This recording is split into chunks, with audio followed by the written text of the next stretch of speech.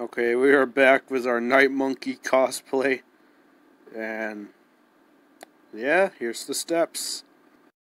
Okay, first you're gonna need some skills, like we have any, and you're gonna have to make a mask with tape and stuff. No, I'm just kidding. Just buy a $10 mask from your local Walmart. That's what I did. Being very skilled around here.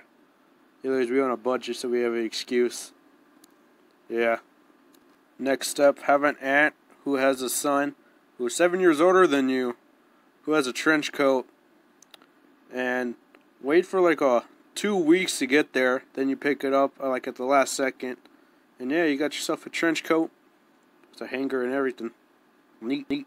Okay, next you're gonna need a black button-up shirt that you got from your middle school sports awards, but both times you didn't have your name, so you just quietly just wait there and get inside the car.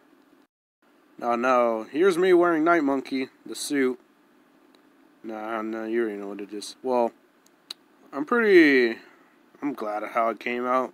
I'm gonna go to Japan this year. Hope I don't faint in the middle of the hallways or wherever I faint. I bet I'm gonna faint. And here's me just doing stuff. Yeah. Really proud of this one.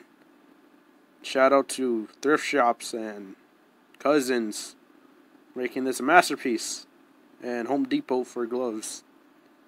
And I might make a video on the Japan, so that might be cool. Who knows?